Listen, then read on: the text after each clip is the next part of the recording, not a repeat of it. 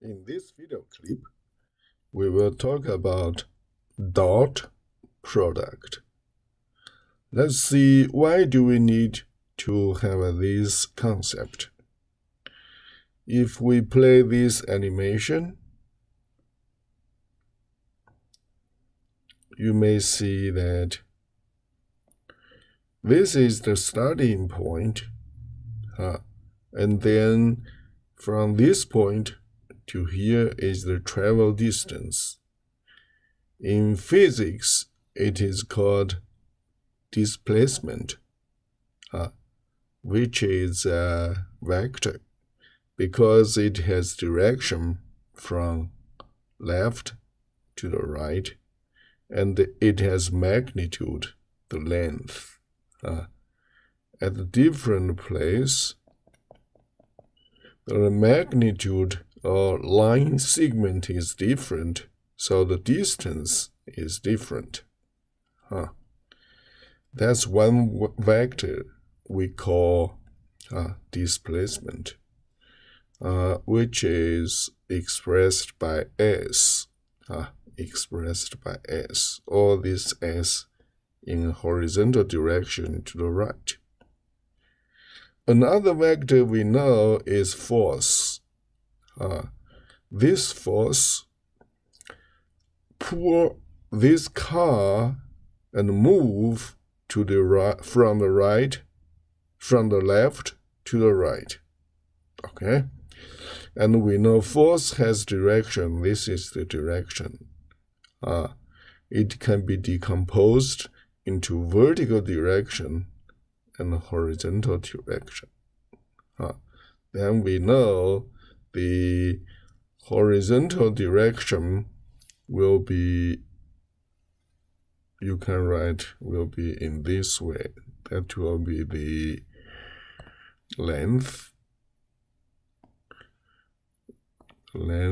of the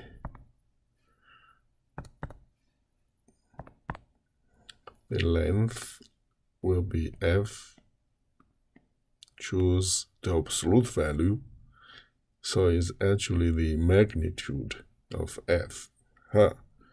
And then cosine theta, which is this angle. Okay. Then is going to be the projection of F on the direction horizontally from left to the right. Okay, so this is the force projection in the horizontal direction. Because of this force, then this car is moving. So the length of the distance this car traveled, and then is S, and one times another is the amount of work. That's the work a person do. So work is defined as one vector, choose the magnitude times cosine theta between those two vectors, and then times S. So in future, one vector dot means dot product times another vector, which will be defined as F magnitude S magnitude times cosine theta. Okay, so one vector times another, you won't get a vector. You get here is a number. Okay, so in general, the definition will be like this. If vector A and B those are two vectors, then the dot product of these two vectors will be A dot B is the magnitude of A times magnitude of B times cosine theta, where theta is the angle between two vectors. So is this angle between two vectors. Okay, so that's the definition. Now, let's look at the one of the example here. Here is the example one. Okay, example one, we are given vector A, which is 4, 0. We are given vector B, which is -5/2, and then another y component is 5 radical 3/2, which is basically vector B here. So A is horizontal direction, 1, 2, 3, 4, and then 0. So 4, 0. Another is B. And then we may find their dot product. So A dot B is magnitude of A. That's easy because the length of A, easy to see, algebraically is x component of A squared plus 0 squared. That's y component squared. Choose the square root. So then we know this is 4. Easy to see this is 4. Okay, the y component, the x component of B is -5/2 squared plus 5 radical 3/2 squared. Add together, add those together. Then we know 5 squared is 25. 2 squared is 4.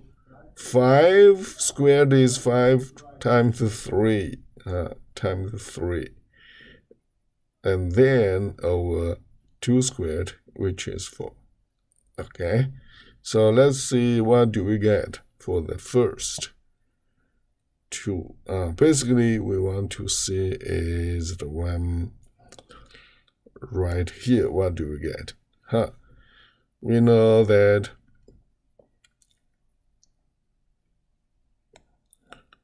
one times 25/4.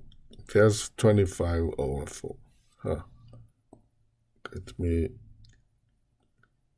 give you more thing to see.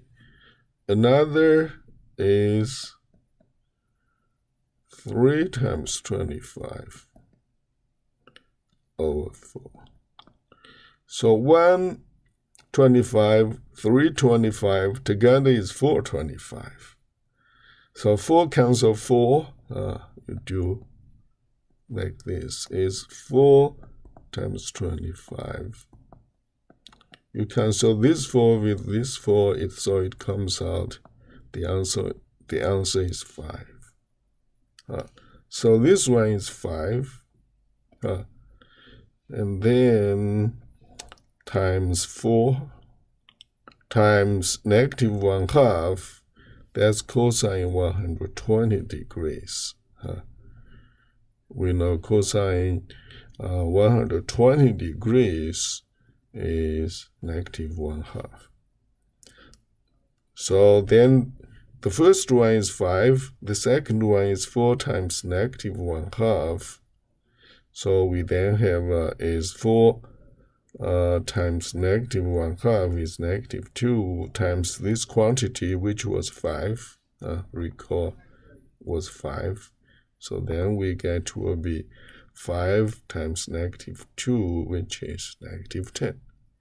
So vector A dot vector B is -10.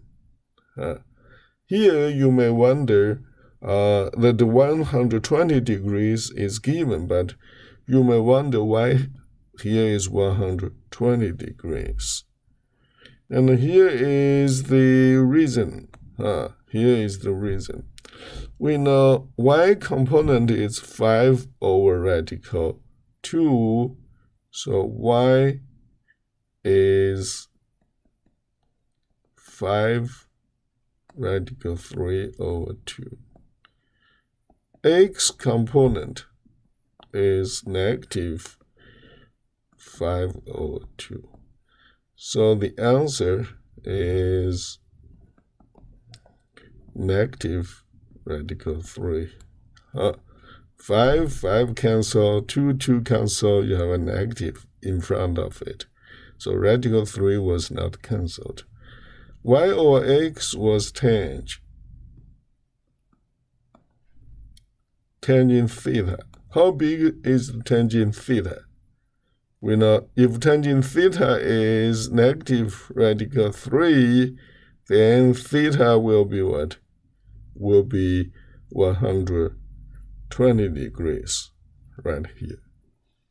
Okay, so that's the example for the dot product. I'll see you next time.